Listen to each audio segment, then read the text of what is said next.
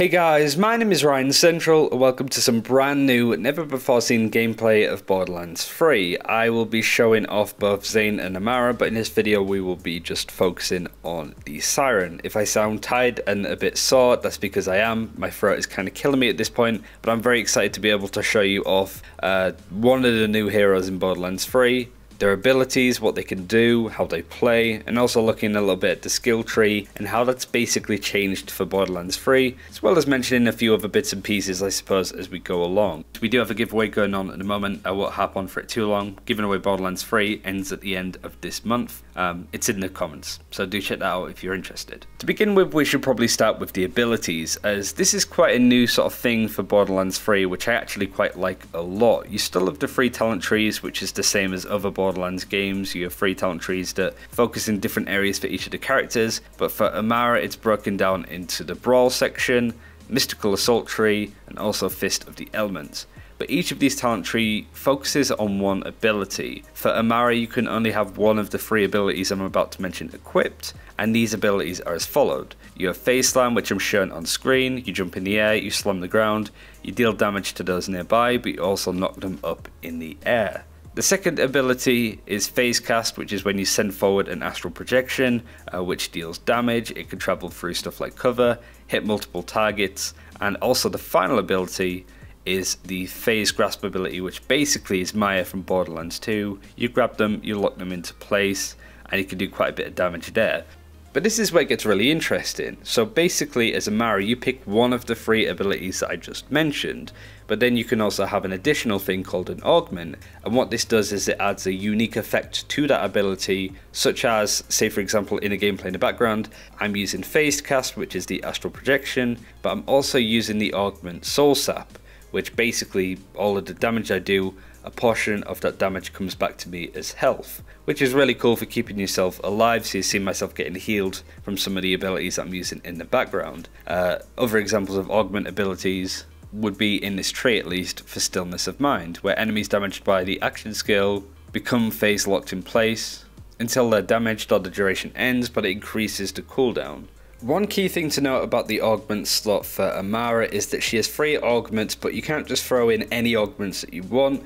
They have to fit into the different slots, which are the attack component, the effect component, and the elemental component. And these are shown by the shapes. You have more of the sort of arrow pointing down shape for the effect, the hexagon for the attack component, and then the diamonds for the elemental component. And say for example, the talent tree that was shown to us in the overlay for the Mystical Assault, there isn't actually any form of elemental component in there. There's no diamond shape, so it's kind of worth bearing in mind. To get the most out of all 3 augment slots, you're going to have to pick and choose which ones that you could take. I don't know if, for example, you can have the Mystical Assault talent tree with that ability equipped and then take a elemental component from, let's say, Fist of the Elements. I don't know necessarily if that's good to work or not, but it's certainly worth trying when we get the hands on. But this is worth bearing in mind for Amara at least. I don't necessarily know if this is similar to Flak and Mose, but in comparison to Zane, he just does normal sort of down arrow mod slots. There's no elemental or attack components there, I suppose, so worth bearing in mind and certainly getting your head around for Amara if you plan to play her. I really want to go over the skill tree in more detail some other time when we're a little less tired, but I basically wanted to show you this gameplay, the 3 abilities, and a couple of examples of what augment abilities kind of actually are. So what was playing Amara like? Well, she was a lot of fun. I was kind of worried after playing Zane. I played Zane first and he was quite surprising and a lot of fun, but because of that I was kind of worrying that Amara might not be as good as I was hoping. But she is fairly straightforward. She is a typical sort of Siren character, very much melee focused, but I wouldn't necessarily say, and this is something I'm going to sort of echo in other videos, that there's really a weapon affinity that she has. In previous games, you know, you talk about Roland, you know that he's really good with a combat rifle, SMGs for Lilith, that kind of stuff.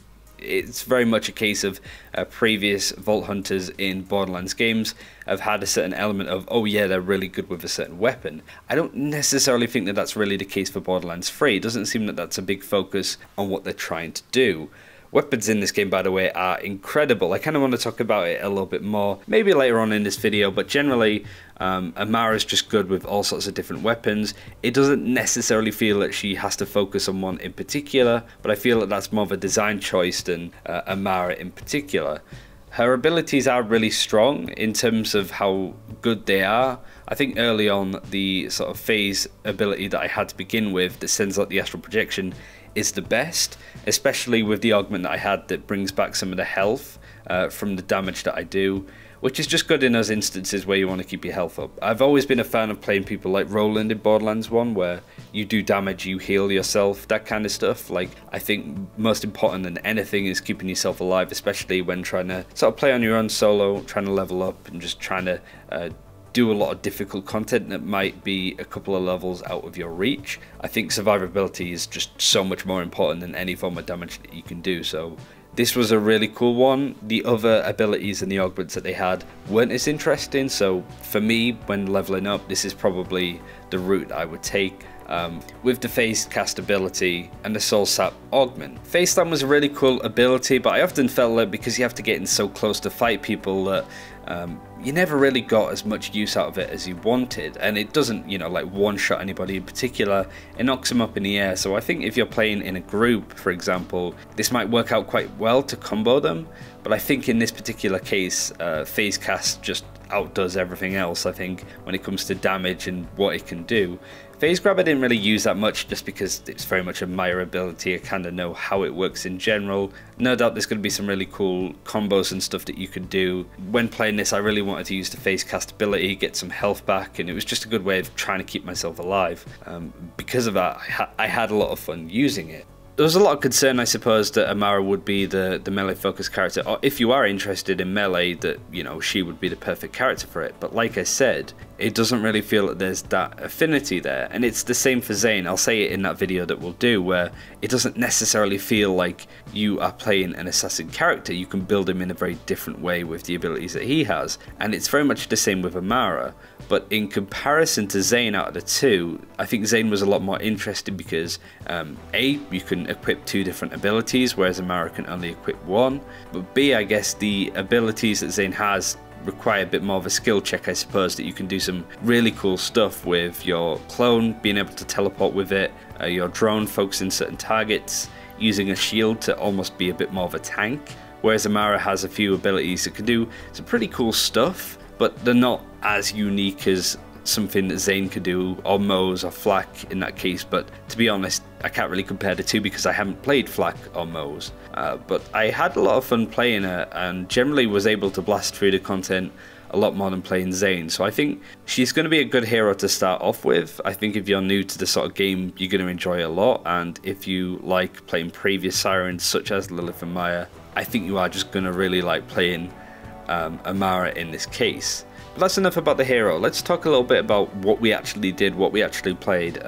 We got to play the game for like 90 minutes, pretty much no holds barred when it comes to the stuff that we can show off in terms of like gameplay. It was just kind of like, yeah, played a section of the game, and it was a good mix of one main mission, which you're sort of seeing in the background with Zero involved and stuff like that, and also some side missions, which I mostly got to play on Zane more than Amara in this case, because there was a couple of interviews that I had to do and stuff, so I didn't get to play as much of Amara as I'd like. But it's a very weird shift in terms of style. It very much still feels like Borderlands, but they've doubled down on a few things that I think have made this game a lot more suitable for the current year, I suppose.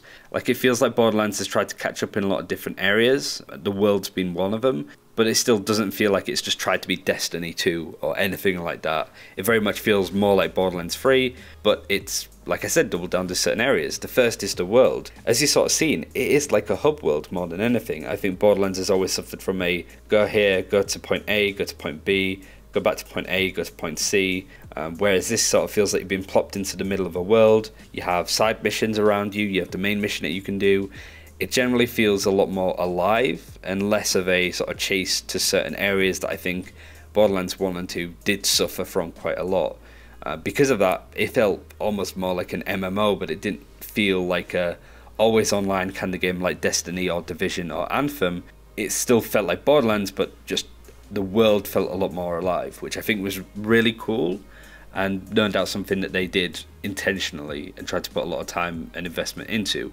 The main thing that I think people are going to notice is weapons. Like, we knew a great deal of detail going into it about what weapons do what, but I was really surprised at how established each of the weapons felt. In previous Borderlands game, you knew that you picked up a Maliwan weapon, it would be elementally focused, but you can tell what weapon type a weapon is more now, and this was always something I struggled with personally. Is like, oh, I couldn't really tell the difference between a dull weapon or a Jacobs if I was playing Borderlands 1 or Borderlands 2 as much as now. You definitely know when you've picked up a Maliwan weapon, you know when you've picked up a dull one, TDR, especially with the running guns. The perks are a lot more established, I suppose, so it's really easy to tell what type of guns are what, and the type of guns that come out in terms of style, it doesn't feel like any one of them are the same, and we got a good chance to play with all of the different sort of gun brands in the game, and each of them felt very unique, with different playstyles that you can run. A good portion of the weapons, such as Maliwan, Dal, and Vladov, you would press the sort of down button on the controller and it would switch style. For example, showing a bit of gameplay using a Maliwan weapon, you can see in the bottom right it's using radiation, whereas if I press down here it would change it to like shock or fire to a different element, which means that you can pick and choose what element you want to use in certain situations, which is really good against, you know, tough enemies that have shields or don't have shields. You have a lot more control and ways to customize your play, which is only a good thing. Vladov weapons are really cool because you tend to go from like a combat rifle, you can change it to like a grenade launcher. It's nice to have that fluidity and flow between using abilities, I'd say, and like the action abilities mixed with certain weapon traits feels really fluid and moves together. Means that you just have some amazing gameplay. Like, the gameplay of this game is definitely the strongest that we've seen so far. It comes as no surprise, but it just surprised me how much focus went into this from Gearbox and Borderlands when it came to weapons, abilities, all that stuff. But it was a lot of fun. The only sort of issue that I ran into, if I was being a pain in the ass and critiquing it, is just ammo reserves were low. But to be honest, like somebody mentioned to me, that is kind of because you're low level, you need to buy the sort of weapon gear slots to increase your magazine size, or just the ammo that you can carry, because we didn't have the opportunity to go to Sanctuary 2, or Sanctuary 3, sorry, where you can buy this stuff. Like in the gameplay that was shown by Radley Pitchford at the gameplay event, we never got a chance to go there, therefore we couldn't increase our ammo reserve. So if I was being picky, that was quite annoying, constantly having to run around. We didn't have an awful lot of money too to buy ammo, so it was more of a pain in the ass to use all of the weapons. But to be honest, we were out to try and use as many different weapons as we possibly could anyway. I don't really want to ramble on too much when it comes to sort of the information, but I am going to do a follow-up video to this and some other stuff of just questions that were answered from playing, just talking to some of the developers. I definitely feel that this is a game with endgame in mind. Sort of talking to the developers, it feels like they've set themselves up quite nicely to future stuff, and they are well aware of the scene, the genre, the loot shooter. Endgame is such a big aspect. They didn't give details necessarily, but there was definitely an element of they know what they're doing and they're prepped for it. So I'm really excited to see what they do there. But that was Amara. Big focus on the abilities, the skills. She's definitely something that everybody's sort of she's definitely what people should be expecting from her, to be honest. But it is quite nice that she doesn't have that sort of, oh, you have to play her as a melee hero, you have to run her with shotguns or whatever. You can basically kind of do what you want, mix your customization in terms of what weapons you want to run, what abilities, what augments. The level of customization for Borderlands is pretty major, and I'm really happy about that. Sorry if this video was a bit rambly. I am also very tired, but I did want to get this gameplay out for you. Even if you did just mute this video, that would have been good. But be sure to enter the giveaway if you haven't already. That was Amara. Some really cool stuff to talk about there. If you have any questions about the Vault Hunter, do let me know in the comments below. Thanks for watching, take care, and I'll see you next time.